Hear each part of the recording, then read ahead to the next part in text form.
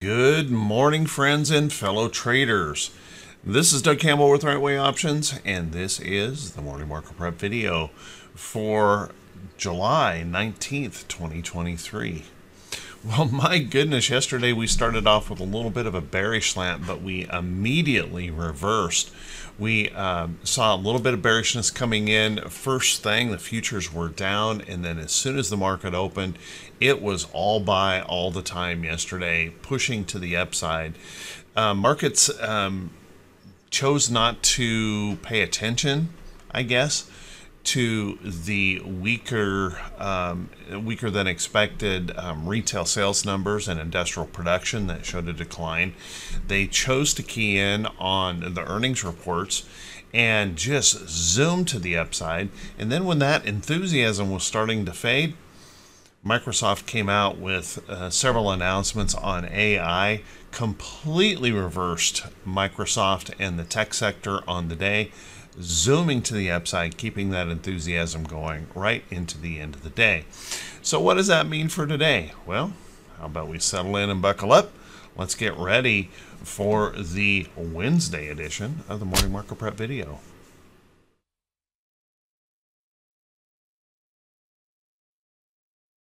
Good morning once again, everyone, and thank you so much for being here. I do truly appreciate it. Well, I gotta tell you, logic doesn't really seem to matter, or technicals don't seem to matter in the charts right now. It's all enthusiasm. It's all race to buy something. So as we go through here today, please keep in mind that all of this bullishness could quickly reverse from this overextended position in the market. So I'm going to go through here. I'm going to show you some really good looking stocks and things like that. But keep in mind that could quickly change if sentiment were to happen to shift. Let's take a look at what we've got going on here. Yesterday, we just literally blew through that area of the chart. And if you go through the full list of stocks in the diamonds, there are not that many that are all that impressive. Honestly, a lot of things are coming up out of bottoms, trying to push into downtrends. But that being said, we got the impression that the market was zooming. So if we continue to zoom, well, let's look right up here. Where's the next level of price resistance in the chart? And I'm going to suggest the next major level is going to be all the way up in here. So we could easily see the Dow, if the enthusiasm can keep moving up here toward that 353 area of the chart. Now, if the bears were to come back into play and really start pushing back, then a retest of this area, this breakout area of support, would be likely. And then a pullback into here, reversing yesterday, would be kind of a painful move, but certainly in the cards if there's something that happens to shift that sentiment. Not saying anything will, but something we need to pay attention to. We also need to kind of keep in mind how far we are stretching away from our moving averages. And it's not such a big deal in the diamonds as it is the SPY. Oh my goodness, we are stretched away from our technicals. We're just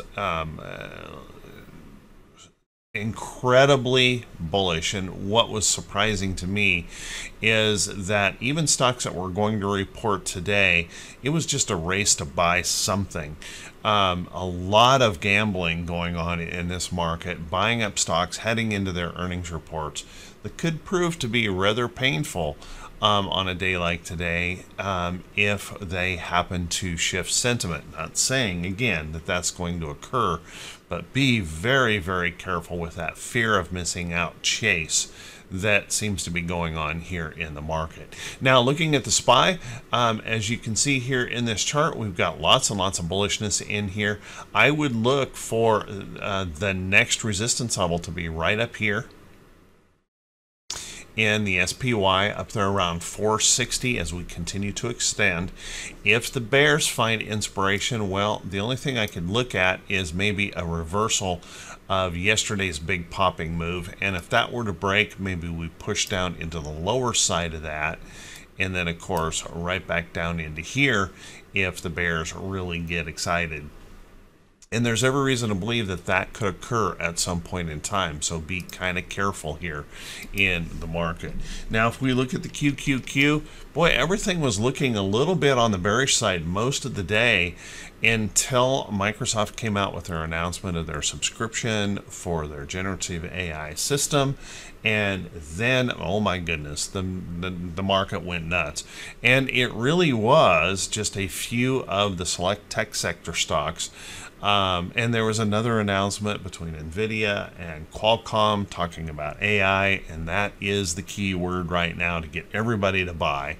And we rushed to those stocks pushing up, Microsoft hitting new record highs.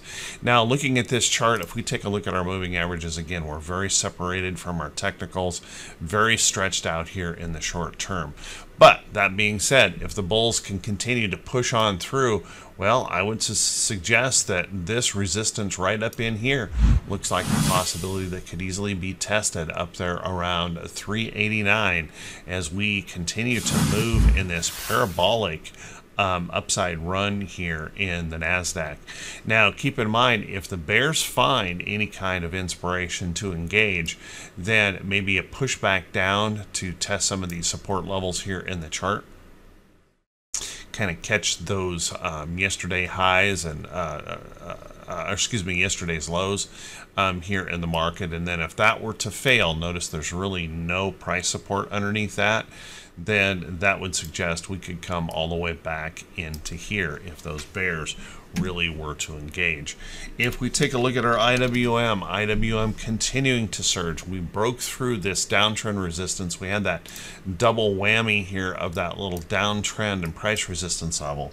And remember, breaking through is wonderful. That's one of those great things. Now the question is, will it prove to hold, or will that show some kind of a reversal?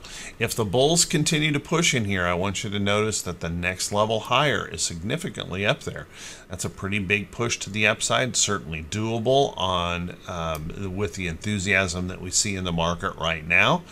If the bears find inspiration, well, then I would have to say come back down and retest that level of support in there. And again, if that were to give way, back down into this area.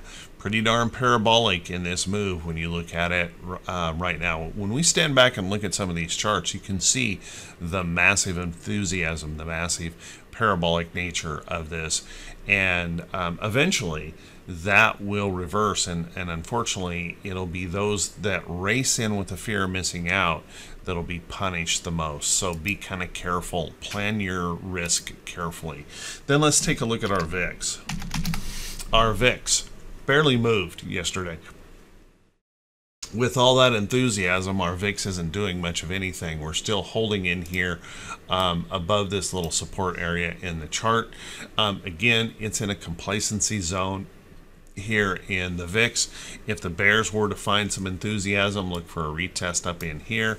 If the bulls continue to push and stretch to the upside, we would expect this area to break and push on lower in the VIX. If we take a look at our T2122, our T2122 is very extended. At one point in time yesterday, we were up around 97. Here in T2122, we have lingered here for a very long time. Now, what that typically means here is when it breaks, when it snaps, there'll be a lot of folks running for the door all at the same time. And what I mean by that, institutions, the computer traded systems out there will all start lowering, all start running to take some profits, and we can move very quickly to the downside as we have stretched and stretched and stretched. I'm not saying that that's going to occur. I'm saying be careful. Don't overly chase stocks that are already stretched out where your stop loss is a long ways away, because that could be a painful reversal if and when it does occur. So watch that carefully. Now, as the T2122 is suggesting here, even if we get a lot of enthusiasm today, you'll note that there's not a whole lot of upside opportunity in here in T2122. We saw this the other day where we got some good news and we popped to the upside, but the move to the upside was light and choppy.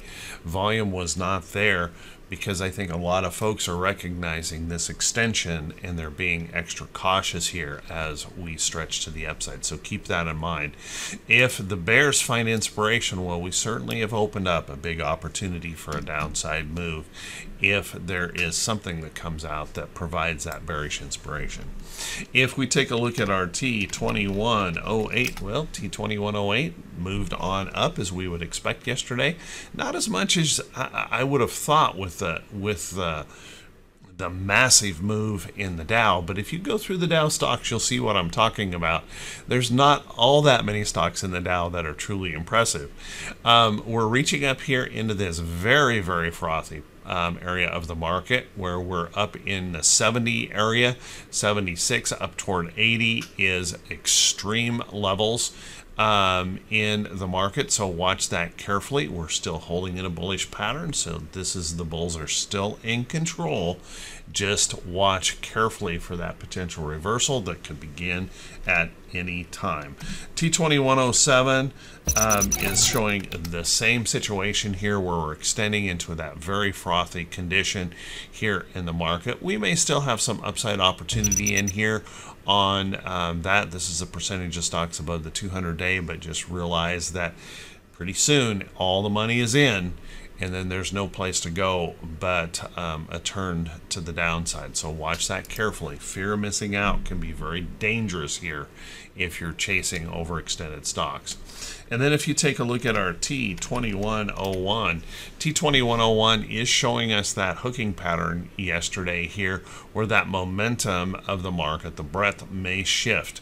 So be kind of careful here. If today gets us something that's a little bit on the disappointed side, we could easily shift as we start to sell off, profit takers start coming in. We could see that move accelerate if that were to occur. Not saying it will, just be prepared for it. Then let's take a look at our economic calendar for today. Now, our economic calendar doesn't have a whole lot going on it. And, you know, the thing is, even with that, we seem to be kind of ignoring the events on the economic calendar. It doesn't matter when we're all keyed up on earnings reports. So we've got housing starts and permits coming out this morning at 8:30. Keep an eye on that. Petroleum status will be coming out. Remember, these two reports right here, we're not all that bullish and the market just doesn't care. Hurry up and buy something is all that it seems to be mattering at this point as we chase stocks higher. And let's remember as we plan for Thursday, we've got some big data coming here on Thursday. Jobless claims, Philly Fed, existing home sales. All of those can be market moving. Kind of watch that carefully and keep in mind next week, guys, we're moving into an FOMC meeting and a likely rate increase. Let's take a look at our earnings calendar here for today. Now, guys, I can't cover everything in the earnings calendar, and that's going to be the case as we ramp up these earnings reports. So kind of keep that in mind. If you want to catch the full list of notables, make sure you click the link just below the title of the video, and that will get you back to the morning blog where you can catch that full list. Now, keeping in mind here, there are some big reports that could move the market after the bell today, and that means we need to start expecting gap mornings where we can see gap ups or gap downs in the mornings depending on how those results are interpreted by the market. So a couple of those that we want to be paying attention to. Netflix will be reporting after the bell today. Here's one of those examples of everyone. It's just remarkable how much risk people are willing to take chasing this stock into an earnings report today.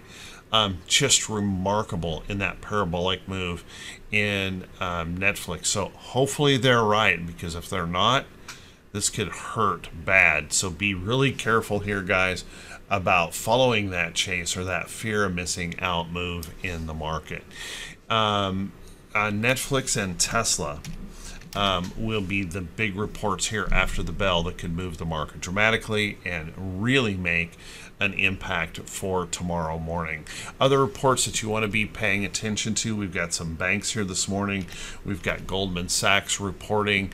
We're going to hear from Ali Financial here today. We've got Alcoa on the list.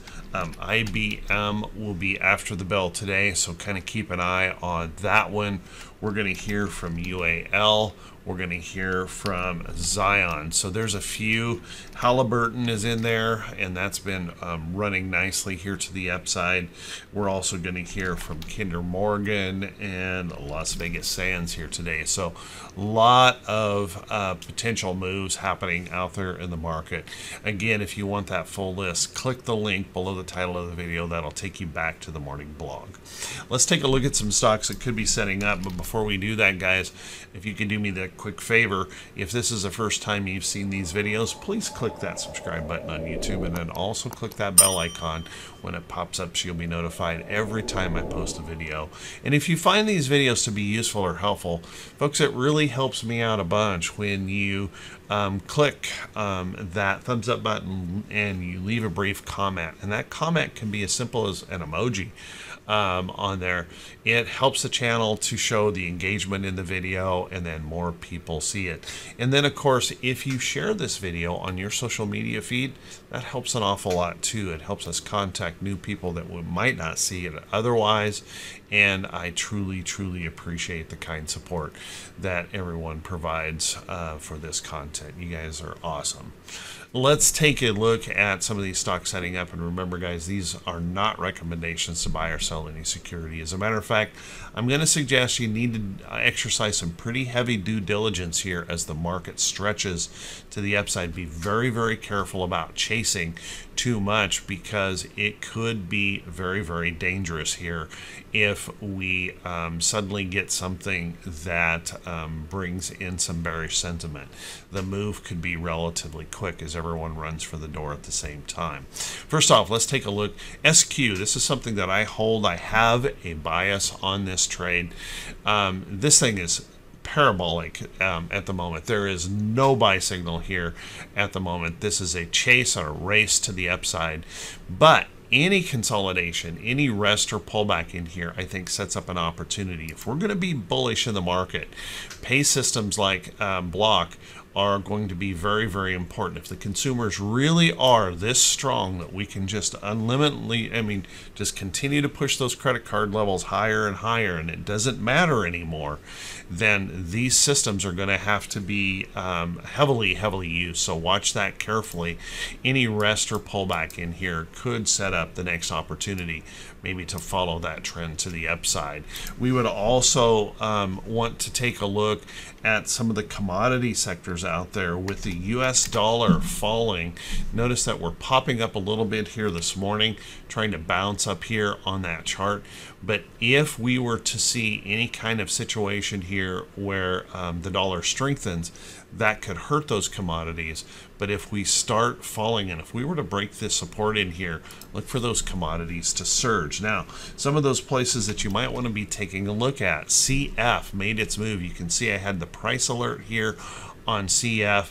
That moved up really sharply here after that price alert, breaking from making that trend in engage. Now, as you'll notice here in this chart, we're pushing up toward these next levels of price resistance here in the chart. So what I would expect is a little bit of consolidation, a little bit of rest or pullback in this chart, and I would look for the next opportunity in that trade. Take a look at Mosaic. Mosaic is a position that I actually picked up yesterday, so I have a bias on this. Looked really good as it popped through. There's that trend coming into play. Again, US dollar strengthening might hurt this. US dollar weakening could help it substantially. So watch this carefully. This may have that opportunity to extend. It may rest back into this trend and then continue. Watch that closely for that next opportunity into the trade. Take a look at stocks like Lyft. lift trying to make that move yesterday, trying to pop through and get going. I think there's a chance that this may still have to rest back toward this trend, but it is possible with the enthusiasm of the market that we go ahead and go from here and extend. That is a bit steep, and usually steep rallies like that cannot be sustained very long. But watch that closely. There may be a trade in that. Take a look at stocks like Kohl's. Kohl's looking very, very good, setting up in that price pattern. This was an original alert, this pink line right here.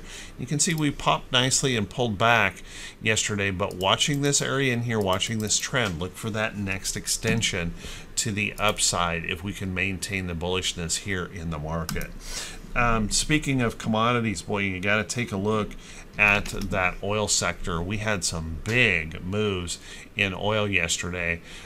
Big reversal there. Morningstar pattern showing up in APA. Now, this is away from the trend, so sometimes we can get a big pop like that, and then we just kind of drift out here toward the trend. But I would watch that closely for that next opportunity to the upside. If we are going to be a bullish market, we're definitely going to need way more oil and gas flowing into the system than we see right now. And right now we've got OPEC keeping those production levels cut pretty strongly. So that pushes oil and gas prices higher. And remember, when oil and gas prices go higher, so does inflation. So kind of keep that one in mind. But APA looking good.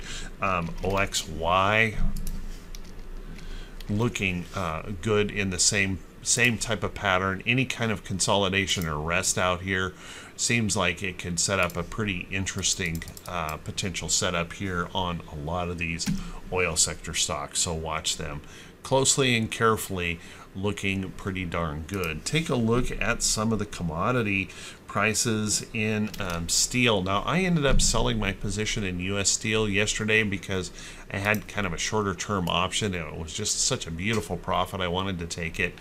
But let's keep an eye on this little rest or pullback in here. Could set up, and there may be impetus for that. We've got Steel Dynamics reporting earnings today, so kind of keep an eye on that. We have a nice little pattern here in Steel Dynamics as well. If that can hold in there and push on through, I would be looking for an opportunity potentially to crop up in there. Lots of stocks are very, very bullish here in the chart. FedEx extending out. Certainly our shippers are going to be very, very important to us. If the consumers really are this strong, then we're going to need those shippers to be shipping all of those products to us.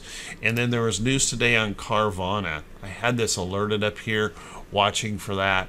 This thing got some news where they did some kind of restructure and lowering their overall debt by quite a bit. And that's pushing the stock substantially higher here this morning. So keep an eye on that. I wouldn't want to chase a move like that, but any rest or pullback would give me a relatively good entry into that trade. So with that, everyone, hey, I want to wish you all a fantastic day. I want to wish you great results in your trading. Thank you so much for being here. I do truly appreciate it, and I'll see you right back here bright and early Thursday morning. Wish you all the best.